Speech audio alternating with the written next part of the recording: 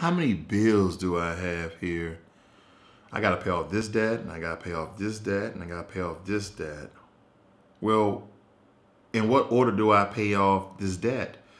Well, this has a high interest rate, higher than these two, so I should probably pay off that. But these are lower amount than these. I feel like I will never pay off this high interest one with a $20,000 balance. But these two that has almost the same interest rate, maybe a few points below, but they're less. That's 20,000. This is 5,000. This is 3,000. Hey, Ross, bro, my money makes money. What order should you pay off your debts? Your credit card debt, your car debt, or whatever debt that you may have, maybe a personal loan. And you're trying to figure out, you should tackle the biggest one first. Mathematically speaking, that is sound. Good choice. But let's tweak it, let's twist it, let's flip it a little bit. Let's pay off the $3,000 one, right? Let's pay off the $3,000 one. Why are you saying that? I am saying that because psychologically speaking, your brain is connected to your money, right? Because of this. Your brain is telling yourself, your mind is telling yourself, it's saying, there's no way we're going to pay off $20,000 because you're trying to figure out how to pay off that $20,000 as quickly as possible.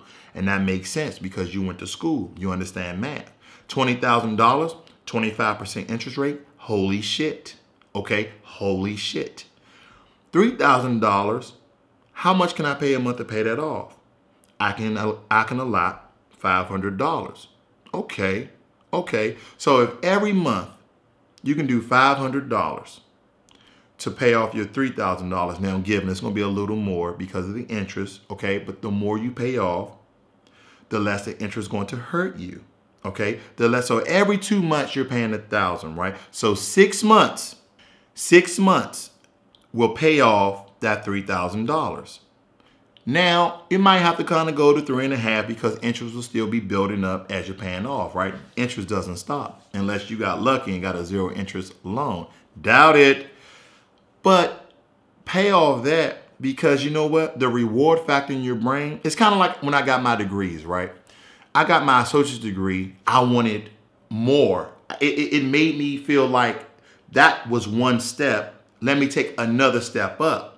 Went to my bachelor's. That was one step. Let me take another step up. And I got my master's. Now I'm even thinking about my PhD. I just don't feel like fucking writing.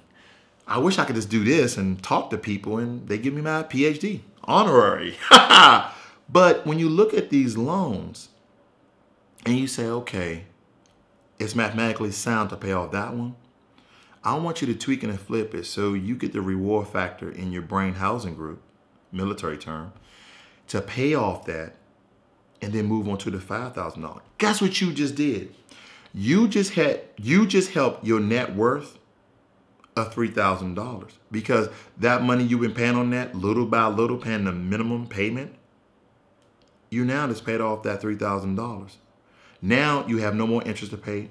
That's one less loan you have to pay. Now you're moving on to the $5,000 one. Now you're still paying only high interest one. You're paying maybe $5 to $10 over the minimum payment. And that's fine. Even though that's still billing interest. But the point is this.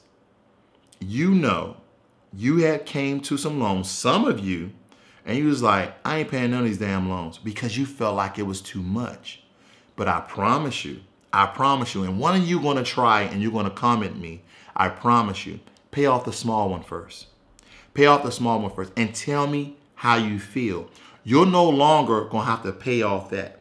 So all those ones you're trying to evenly distribute, don't do it. Pay $5 to $10 over the minimum and extremely attack that small one. Pay that off. Guess what? That one is off. You no longer are paying interest on it and it's no longer building interest or accumulating interest. So that is all done. You move on to the next one. You are knocking off your debt. You're knocking off your interest.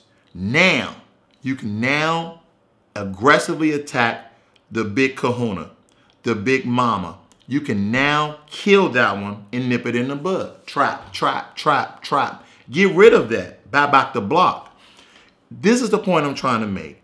Psychologically speaking, your brain needs reward. Your brain releases dopamine when things happen in your life, okay? That adrenaline. All these things happen, all these secretions of euphoria happen in your body. When I got my associate's degree, my adrenaline, my dopamine was that quick because I was like, man, I did it. I want more.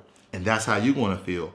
But when you become debt free, and I'm going to be real with you, you know me, I'm not debt free yet. I ain't going to bullshit you. I'm not debt free yet, but I am striving. I am working, okay? I am working to be debt free, and that is the key. And this is the worst thing you can do in your road to becoming debt free, accumulating more debt. This is Ross World where I shake my head when I look at debt because we all need to be out of it, because the only people who are getting rich are the rich. The only people who are getting poor are the dummies. So don't be a dummy like me. Pay off your loans. I'm out.